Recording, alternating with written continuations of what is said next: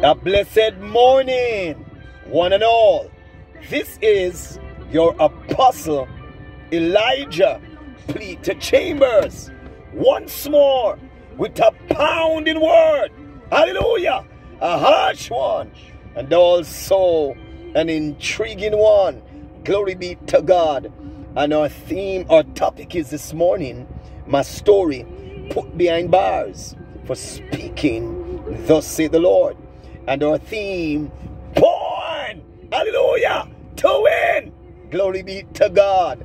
We recognize that today is the final of the World Cup, and Messi, hallelujah, I believe Messi seems like he wants this cup more than ever.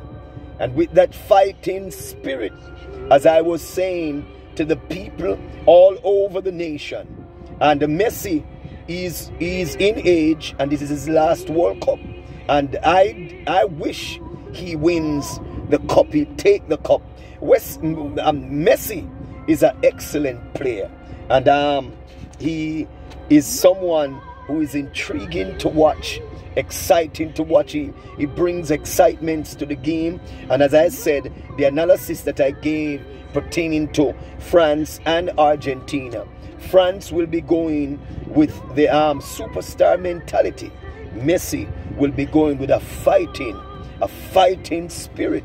You notice they lost their first match in the first stage, and they recognize that they underestimated their opponent, and today they suffered the severe consequence. And that's how life is. You cannot underestimate anyone. But I believe that Messi is going to do everything in his power to secure this World Cup. And our scripture text this morning is Psalm 51 verses 17, and from reading from verse 2, 3, 4, 6, 10 through to the 17th verse, which is the key verse. Wash me thoroughly from mine iniquities and cleanse me from my sins. For I acknowledge my transgressions, and my sins is ever before me. Against thee only have I sinned and done this evil in thy sight, that thou mightest be justified when thou speakest, and be clear when thou judgest. Behold, thou desirest the truth in the inward man. I'm speaking to the leader of Jamaica. God needs the truth in the inward part of you. You coming up on national TV, reading off a piece of paper, your repentance, that does not seem sincere. Glory be to God. And in the hidden part thou shalt make me to know wisdom, creating me a clean heart, O God, and renew a right spirit within me.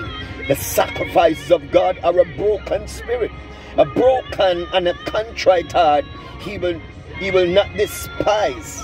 Hallelujah. God will not despise a broken and a humble heart. The sacrifices of God are a broken spirit. He is modeled to us of what real heart repentance looks like. Hallelujah. He wrote the psalm as an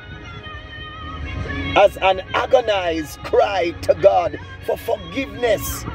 Hallelujah. There must be sincerity in your repentance, leader of Jamaica. You did it in 2018 and you come do it again. Do you think the people of Jamaica is to trust you? Hallelujah.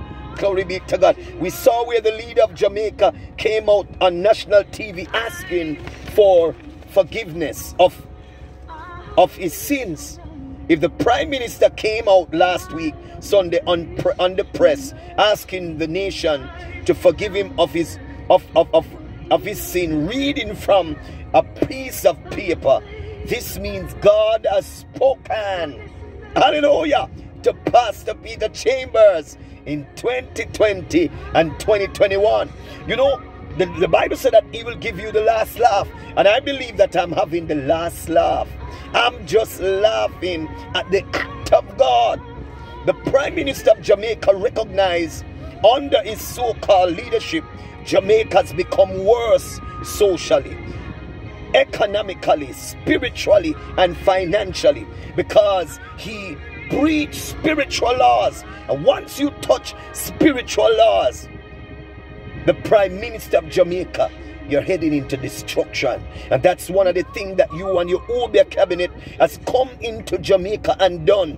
You ruled out the body of Christ. You mash up the church. You vaccinate people in the church, and you lock down the church and refuse for the people to worship God. And these are the judgment coming to you. Hallelujah. Glory be to God. Since he took office, since he has released the state of emergency, murder, crime, violence, extortion, robberies, drug trade, gun trade, scammers have been on the increase. We have not seen so many murders in decades. It was last week 4 security officers were found dead, and a few days after, another security officer was found dead. The Satan is taken over by bloodshed, murder, robberies, extortion, scammers, and more so in the various constituencies of the JLP party. Most of your constituencies are being affected by criminal elements. To all the second prophets, to the so-called prophets and so-called Christians and so-called prophetesses in Jamaica who came out when I was locked up declaring, hallelujah, God did not spoke to Peter Chambers, and he is exhibiting politics. Now we understand who were the guilty one, exhibiting, protecting your belly, protecting an evil Obia party.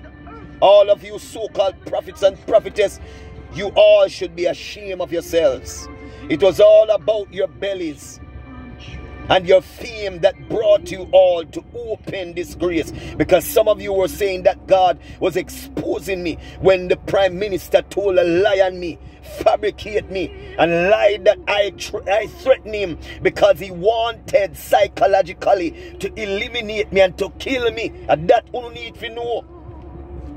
If God did not spoke to Reverend Peter Chambers, why is the Prime Minister of Jamaica coming out on national TV begging the nations to forgive him from his evil that he has done to the nation and the citizens of this land? We don't know what is his motive, because he did the very stunt, hallelujah, in 2018. And judgment came to the churches and to the land of Jamaica. Could it be that the Prime Minister recognized a local government election is near, and he realized maybe he won't, maybe he would not be favored? So he's using psychology on the Jamaican citizens as what he has been doing over some years now. I need everyone to look into this. Do you recognize the demolishing of lands have come to a pause? Watch that. Remember the other day, he was pushing out people off the capture lands, and he did not implement systems or mechanisms that could help the Jamaican people, the citizens of this land, to possess a land for themselves, though they, praise God, dishonestly took the land. Glory be to God. I want people to understand what is happening now. If you were a true leader that have compassion to the people of this land, why didn't you implement laws? Hallelujah. Yes, the people stole the land, but implement laws to help the people to possess from a legal and not from an illegal perspective. Glory be to God. So I've come to a pause since he knew the local government is near. The local government election is near. What God has revealed, if the Prime Minister take the local government election, all those who are on illegal lands will be taken off. Watch that word. Mark this word and remember, God has revealed the secrets of heart. Glory be to God. So the Bible said that a broken and a contrite heart he will not despise. Glory be to God. So you can't just come on national TV saying that you are asking for forgiveness. Asking for forgiveness, there are requirements. You've got to renounce the homosexual law that you did on the sites. You've got to abolish the abortion law that you and Minister Cuthbert have implemented among the women that is causing the bloodshed upon the land. You've got to abolish the Obeah law. My God Almighty, remember you, Mr. Chuck, whatever his name is, Minister Chuck, came in with the Obeah team pushing the Obeah law. And why would you want to bring in the Obeah law to kill off the people? You know that Obeah is evil. Obeah will destroy the people of this land. My God Almighty, you've got to repent of the prophets that you have killed, because you have killed prophets in Jamaica and you came off after Pastor Peter Chambers, but God spared me from the wrath